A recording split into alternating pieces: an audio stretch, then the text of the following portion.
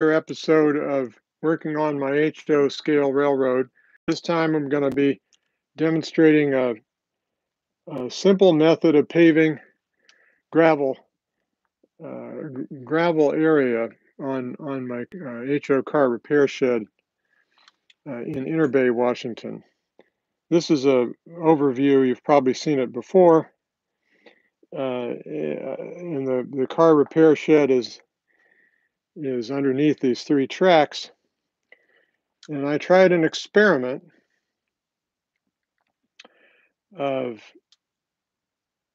using this EVA foam that's black now, but we're going to make it gray in a minute. And then I tried putting some ballast to pave in between the rails, which the prototype does. Let me flip the phone around and then I'll show you a photograph.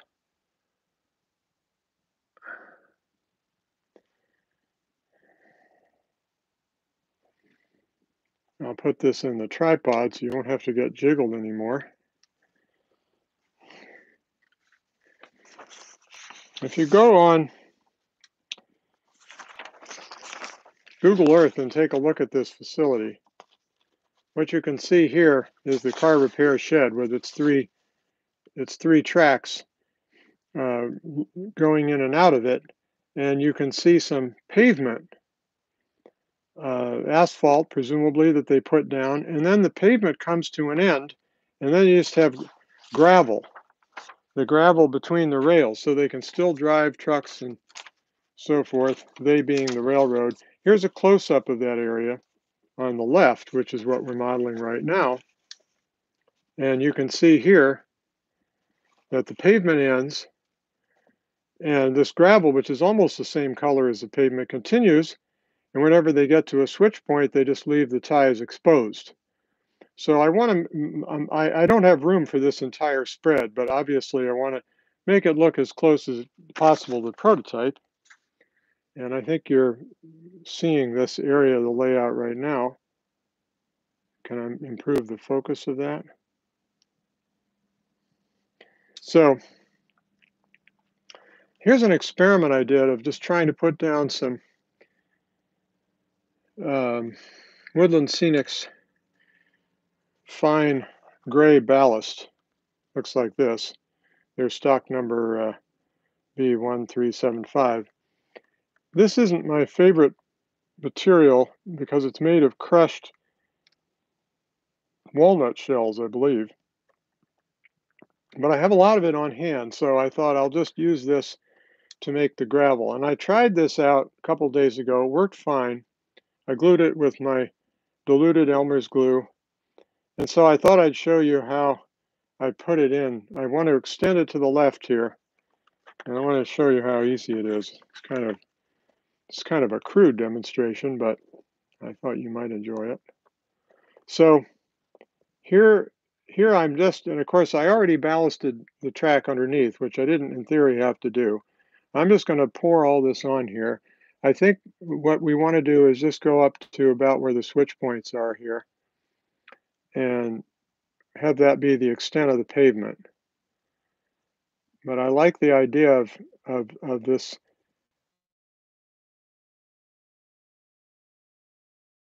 It's just interesting to drive a train across rails without all those ties, at least in a place where it's prototypically correct. Now you can see I'm not doing anything fancy here. I'm just dumping it on. I'm not even using a smaller, I could use a paper cup or something to do this, but I'm in a hurry, and also I'm just dumping this in between the rails. This is much cruder than a normal ballasting job. All I want to do is get enough ballast on here to make a flat surface. Now I think I will use a paper cup for the detailed work here. Of course, naturally, I don't have a paper cup handy. Let me grab one. That'll take me a minute. Well, it's not a paper cup, but this will do. This is from, this is just a cup from applesauce. wouldn't let my wife throw it away in the recycle bin. So I'm just going to be a little more careful over here because we have switch points to deal with. And I want to get the ballast up against the rail, but not into the switch point. So that's a little tricky. And I'm going to leave this basically alone because I saw that in the prototype photo they did. But there's no reason I can't come out to the edge of the layout here and ballast. Now it seems to me that in order to come to the edge of the layout, it might make sense to put a piece of tape on there and get the ballast closer to the edge. Although I think we might have trouble when we're gluing it with the glue running down here, but let's try putting a little dam here to hold the ballast. There are a couple ways that you could do this. I'm not going to go all the way to the end with it. I just want to go right here. There are a couple ways you could do this damming here.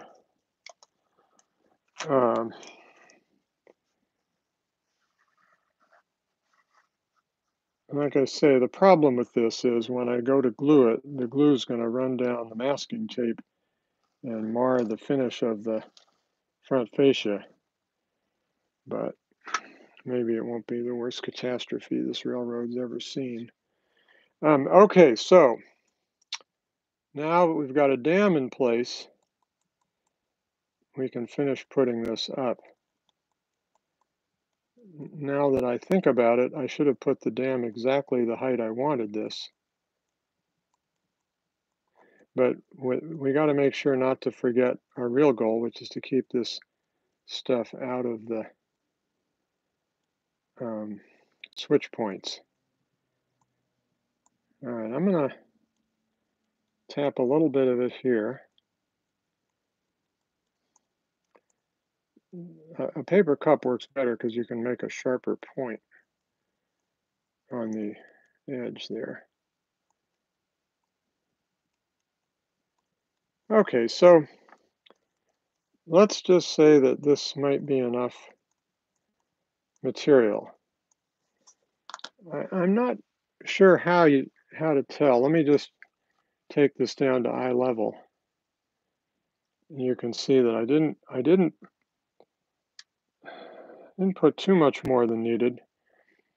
And now for the question of how to straighten it out or level it. I mean, and of course, after we level it, we've got the problem of how to clear the flangeways. So I'm just going to use this scale rule here. I've got the layout turned off, so I don't have to worry about short-circuiting anybody. And I'm just going to drag it along and see how it pulls up some of the extra material. This will create at least a reasonably level surface and will give us an idea of where we might need to put some additional material. And that looks like we really didn't get quite enough material, which is much better than having too much, I suppose. And so put a little more on. You can see we'll level it again. What we want is to have enough that we really are coming up. The material is really between the rails.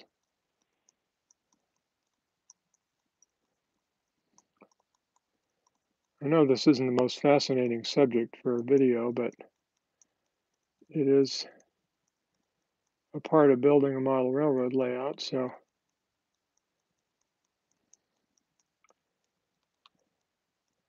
we'll give it that much at least. I'm a little puzzled about what to do over here next to the yard lead because I don't want to cover up all the ballast over there, but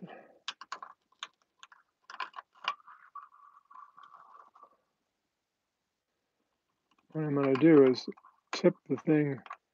Just trying to make a slightly level grade there. You see how that's going? That looks pretty good.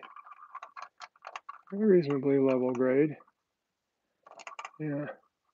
And then we can, well, I don't know.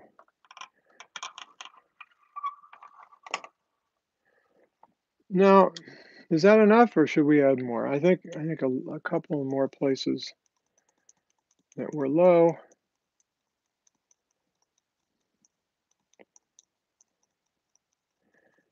If this was a little higher technology operation, we could use a computer scanner a laser to level this, but we're just horsing around here. You can just see the difference in color between the glued down ballast over here and the untouched dry ballast. Oh yeah, that's looking way better. See how the whole thing is at the level of the ties now?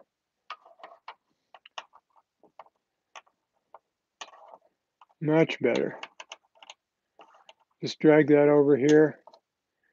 And now we have a pretty decent surface. Now in the prototype, this is just gravel that was worn, over time down to the height of the rails. And probably it even goes slightly below the rails in the prototype. But it's just easier to level it like I'm doing here. I still am missing, well, I could do a slight angle here. Yeah, that's better. I don't need to have it. Yeah, that's good. So now we want to finish this little area there.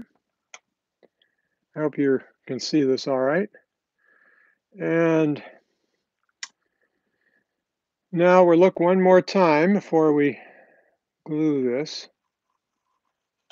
Look one more time. Do we like how it looks? Does it seem flat? Here, I'll show you how much better it looks now than it did the last time I lowered it. See how it's nice and flat. I know you don't have the best focus in the world on this, but oops, sorry. I just wanted you to see what I'm doing with my own eyes. I'm looking down to see that it's flat. There's one area I'm a little concerned about. It's this area right over here where I can still see some ties. And so let's put a little more in there.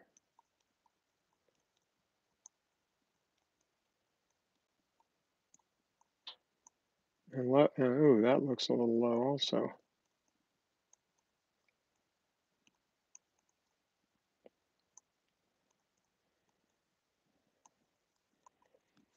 Let's try this. Now this makes me really nervous over here. And that's a help.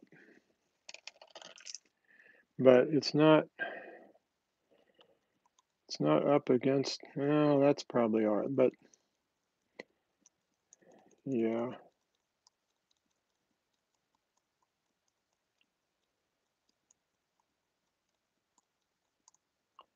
Yeah, I needed to put a little more there. So let's try this level. Going the wrong way so you can't see if it's working, but I think it's pretty clear that it's working. Now, clearly we need to get rid of that gravel that went next to the switch points. And we'll get them out of there right now. I'm not too worried about the ties because I'm not going to apply glue to it, but of course the glue moves, oops, oh, the glue moves around once you put it on, so let's just try to fix that.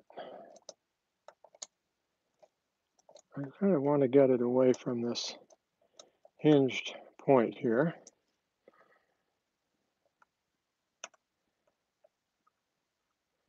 Take down any, Now, of course, I can always come back later and fill in a spot if we decide it's ugly. Now, I you could glue it right now, except for one very critical problem, which is that you want the flangeways to be clear. Now, there are various ways you could do this, clear out the flangeways. You could use some wheels from a truck, uh, from a car.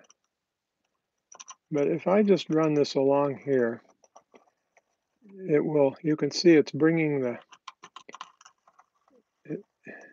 this is an NMRA standards gauge if you're not familiar with it. Piece of steel that you can use for checking track gauge, and you can also, as you're seeing here, use it for clearing out flangeways.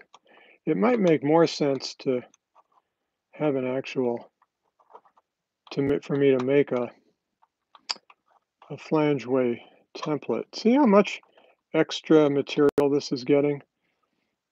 I think it's just because the um, method I was using with that 6-inch steel rule was a little cruder than this. This is getting right down in between the ties and leveling it off. And we like that. And we'll do it on this track too. This all seems very tedious, except that one day we'll be enjoying videos of switch engines running across this without any concern in the world. I don't like that stuck out farther than I want.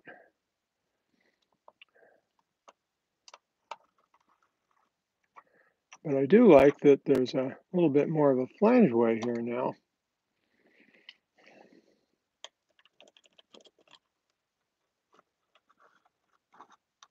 See how that picked up some material from the side track?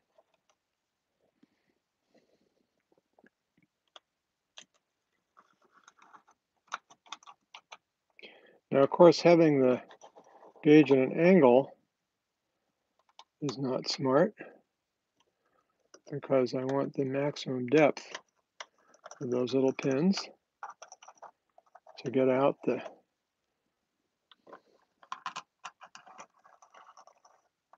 wow, look what that did.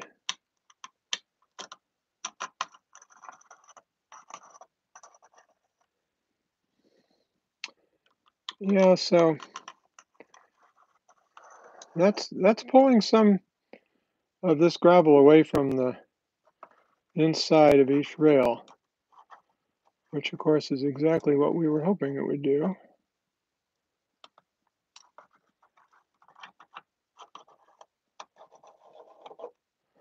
Exactly what we were hoping it would do. But it's not enough. And it also seems to me that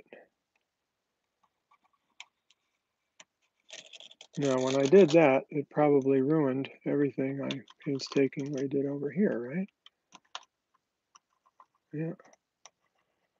Okay. So what do we think about this situation now? It looks pretty good. And before we glue, we still have the issue of clearing out the frogs. I like to use one of those picks that we use, those uncoupling picks, because they have a really nice sharp point. Oops. You have to put up with certain now that actually doesn't look like a very clean point. Let's take another one. This one's a little better. And we just drag this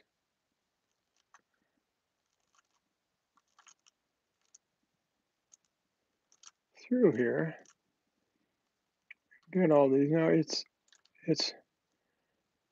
much easier to remove these little pieces of ballast when the surface is dry than it is to remove it after you've glued it down. Trust me on that. Once you've glued it down, the only way the Elmer's glue is pretty hard, and you really have to chip away at it with that screwdriver, the metal blade. But beforehand, you can just see how I cleaned that out so that you won't have to worry about picking the flanges of cars up out of the flangeways. Now, of course, as I did this, another tool we can use for leveling, which has an advantage of being somewhat bendable. Anyway, we definitely wanted to do that and get rid of those little grains.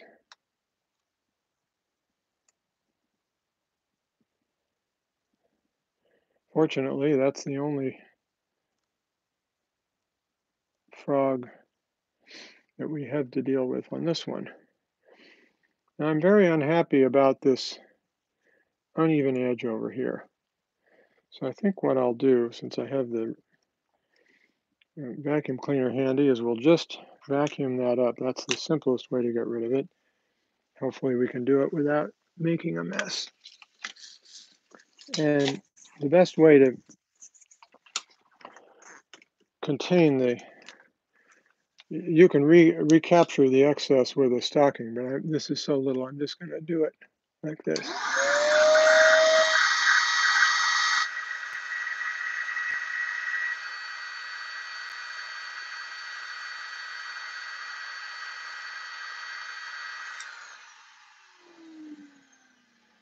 I didn't want to take too much away, but that was a bit of a problem to have that sticking out. Now, you could say, well, just don't put glue there, and that might have worked, but my experience is the glue kind of migrates around. So how do we feel now? Like I said before, I think you don't want to be too much of a perfectionist about this, because you can come back later, and if you wanted to smooth out this edge, you could do a smaller job. And I'm not comfortable with having this much stuff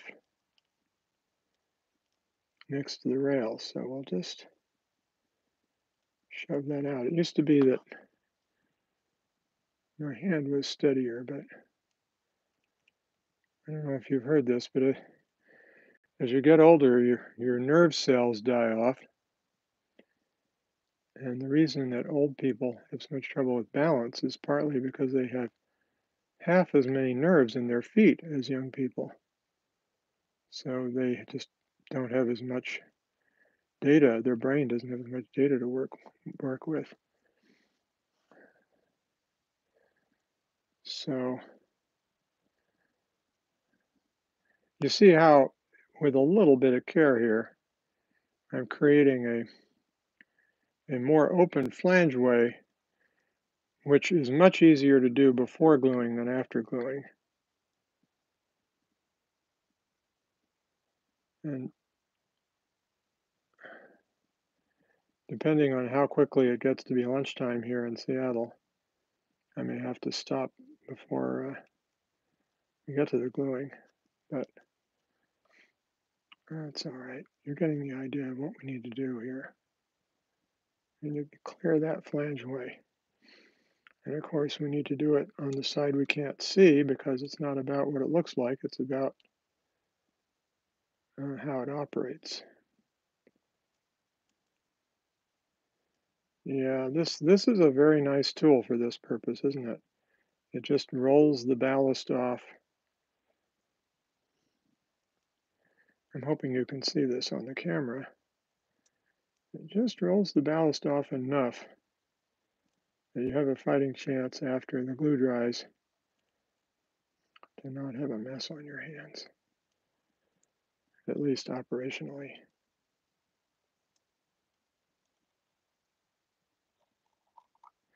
All right, so that was those two.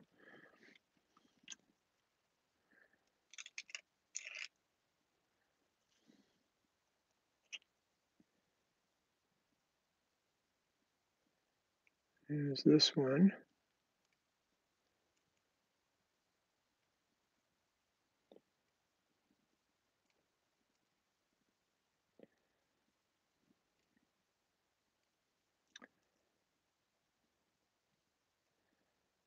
Experienced model railroaders will tell you that they don't use Woodland Scenics ballast because it floats. It's made of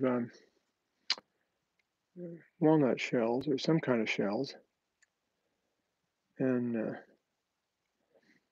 it's easier to glue actual rock.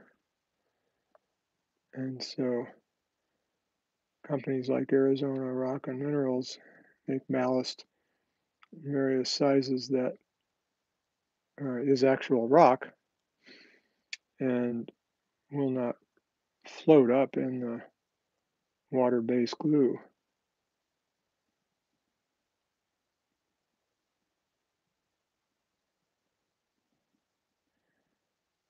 Like I said earlier, I'm using this Woodland Scenics ballast for this because I have a bunch of it on hand. And I don't consider this as critical a job as a regular track ballasting job. In a few weeks, we'll do a live stream on ballasting the Argo yard with Arizona Rock and Minerals ballast, and you'll be able to judge whether you see the difference in technique.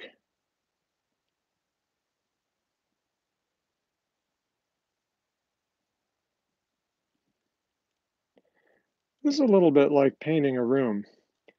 You know, if you're going to paint a room, you spend 80 or 90% of the time preparing the room for painting, and you only spend about 10% actually applying the paint. It's a little bit like that because we're spending all this time just meticulously clearing the flangeways, and then in no time at all we'll be able to just spray the glue on there and be done with it.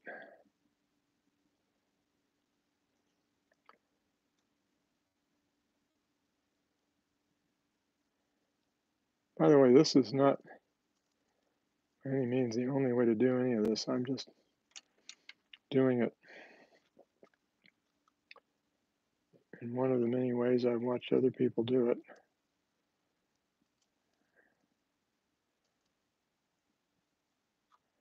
All right, so I think we can say that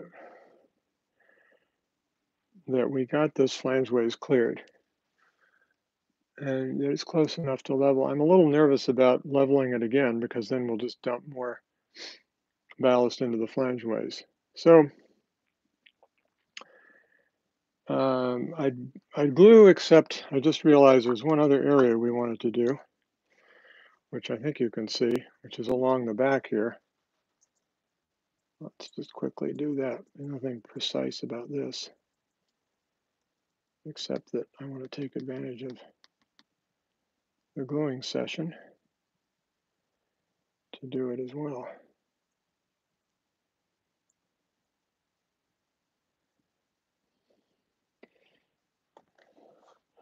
After the glue is applied, if we still have time, we'll start putting Pan Pastel on the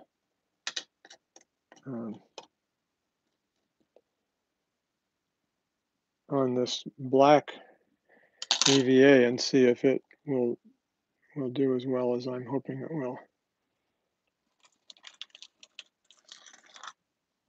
I'm not planning to put any glue over on this, so I'm not going to worry about it.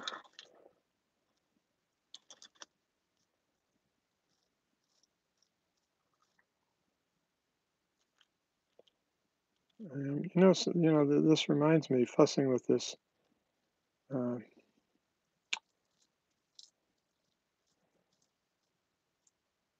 Loose Hobbies ground thrower reminds me we need to go back over here and check this.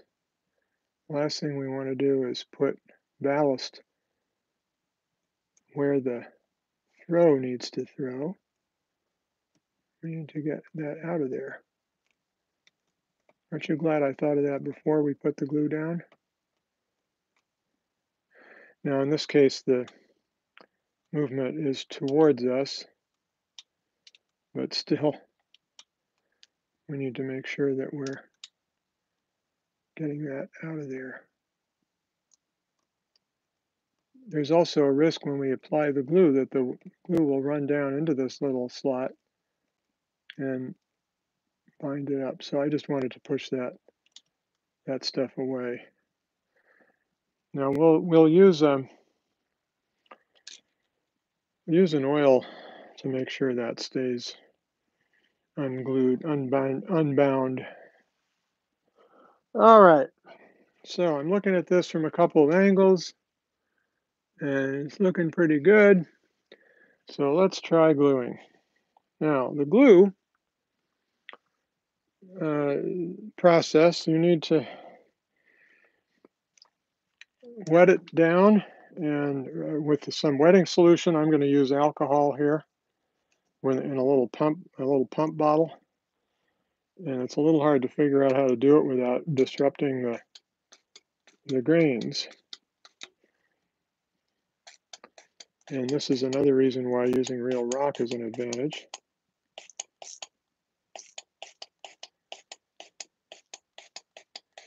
It doesn't take really that much alcohol to wet the surface, but the problem is that then when you start putting the glue down,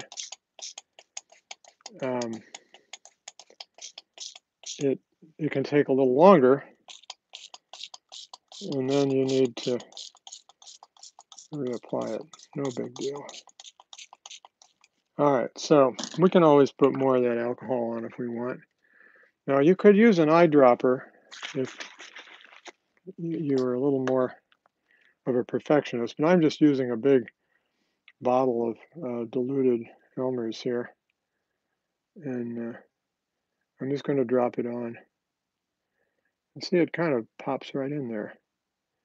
But I'm quite nervous about the flange ways, so what I tend to do is, oops,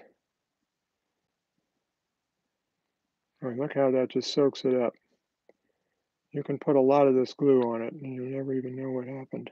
Oops, oops, see how hard this is to control? This is why it's really good to use an eyedropper.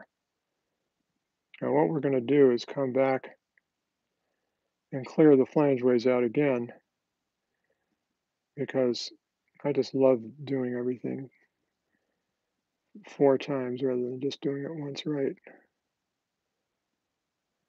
Just kidding. Okay, so it's making me nervous the way it just pops out like that. On the other hand, we could say, who cares? It's just a model railroad, and we can always redo it later if there's a problem. Now this is that area that I just cleaned the flangeway out. I don't want to have any extra material there, but I do want enough glue that it'll... There, that looks about right. And after we get enough glue on here, which will be a couple minutes, I'll come back with some oil and oil those points to make sure they don't get bound up in the glue when the glue dries. And they probably will anyway. Whoops. You can see how hard this is to do. And I don't know what I'm thinking. I already glued that part over by the pavement, the black pavement.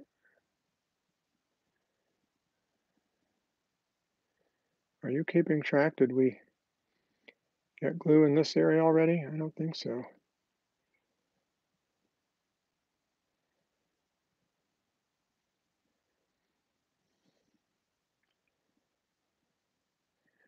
When this dries, you won't be able to see it, the glue.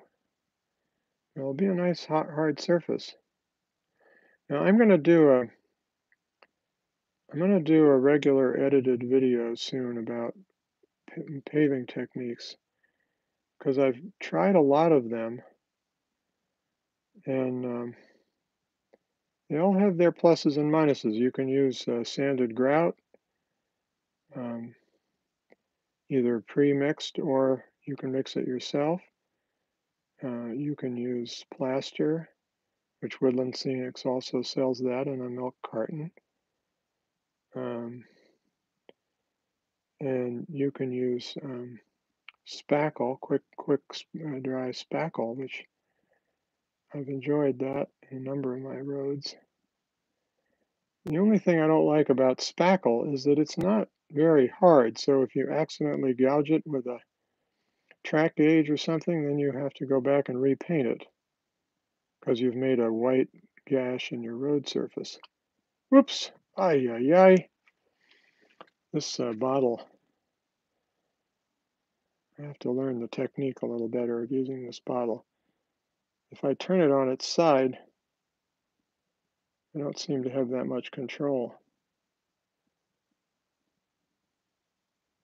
I'd like one drop, to go in there.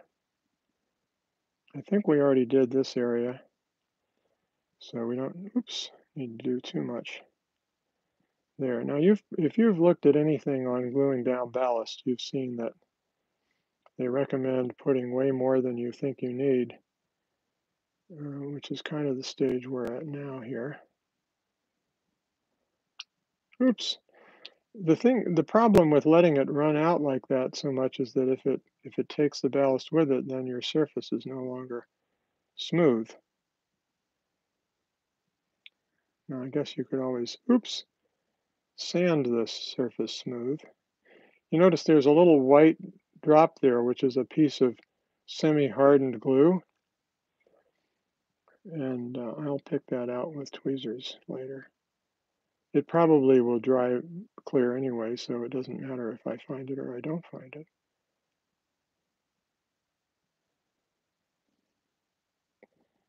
I don't know, that's starting to look,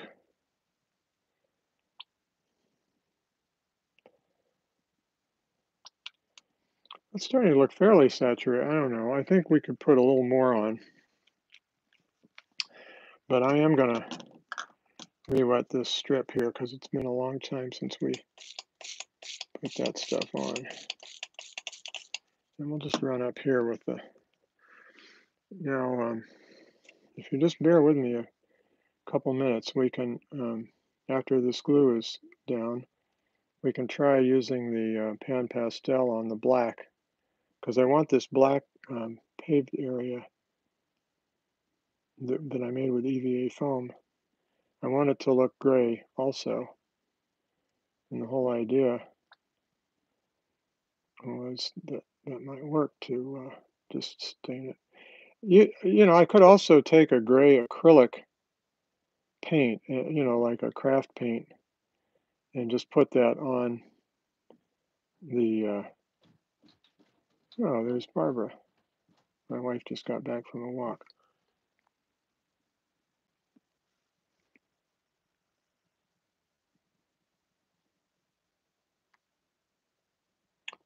That may mean that we'll do the Pan Pastel later. Well, we'll just do a quick demonstration of it in a second.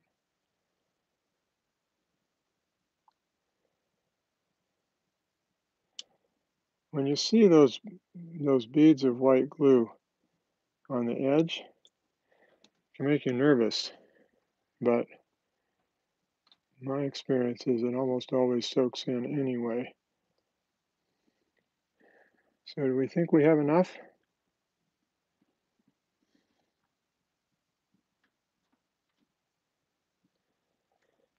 I think we have enough.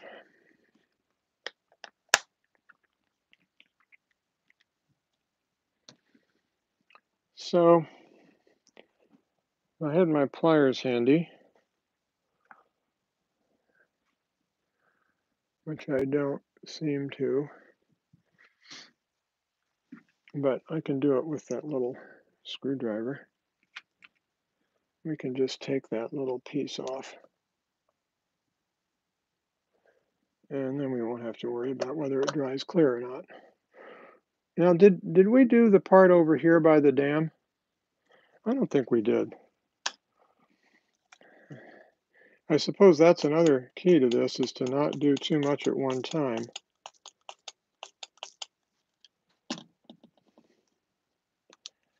All right. Were you able to see that? Yeah, you were able to see that. I don't remember putting ballast in here. I mean, glue. We were so enthralled in all the other areas.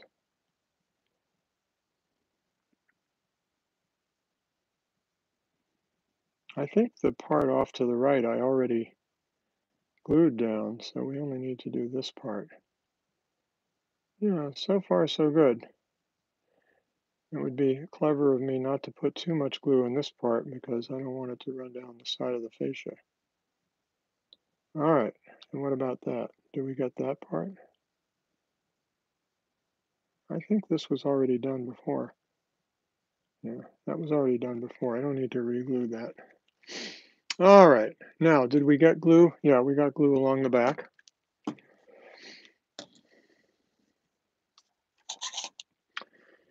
So before we sign off, let's just do one more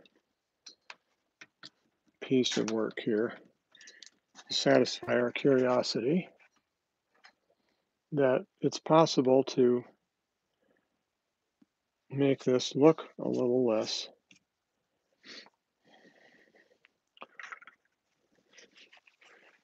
All right, looks like I got a little bit of glue there, so I'm using a paper towel to mop it up. So I have a gray pan pastel. I have two shades. This is a gray that looks pretty close, and this is a little bit lighter color. Got these two colors, and when I applied them to a piece of this EVA foam, I guess it's this way. This was the lighter, and this was the grayer, and you can see they're hardly different. And you know, when I hold this up, it looks to me like the left side is closer to the gray than the right side. So instead of using this brighter one, let's try this other one. Now I brought a pad from one of my wife's blush on sets. Thought we would start with that. Now, in theory, there are a lot of ways you can apply Pan Pastels. But look how quickly this goes on, and look how bright it makes it.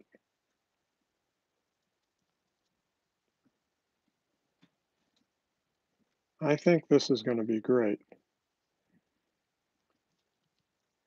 The thing that's really neat about EVA foam is that if you wanted to make a little crack in it, just make a crack with your fingernail, and it'll stay there. It doesn't, you know, wreck this. I mean, it just allows you to be artistic about it. And by using a big foam pad like this, I'm not getting brush strokes, although it looks like I am getting from the edge. I want to make sure to keep using the middle of my pad, because the edge seems to create a little bit of a line.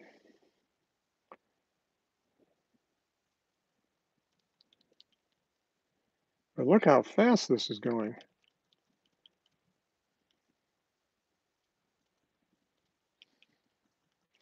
And of course, after it's done, I can come in and make sure to clean the top of the rails. I haven't really made a decision about how to do that, but one way or another should work. Oh, this is looking great. This is very close to the gray. And of course, as you saw from the aerial photograph earlier of the actual site, we want it to be slightly different gray from the ballast that we just applied.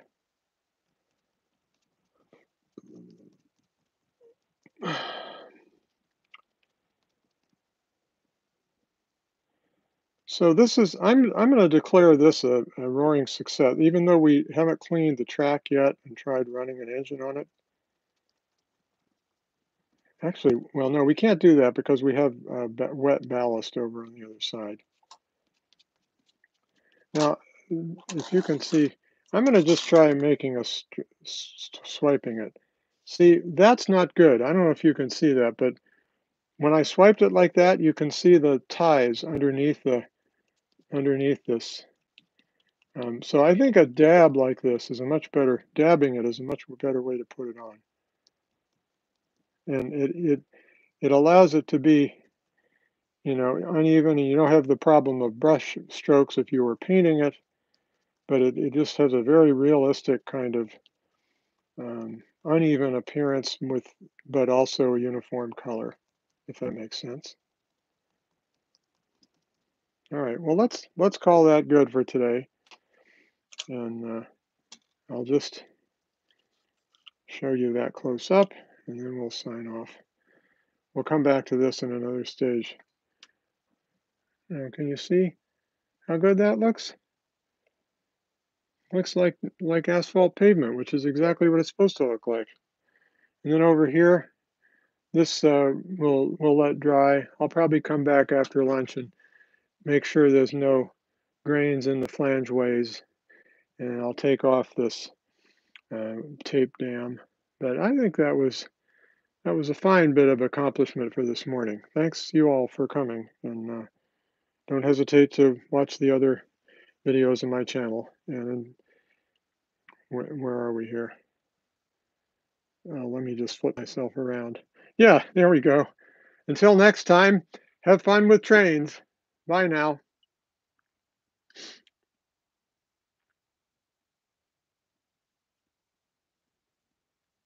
All I have to do is figure out how to say goodbye.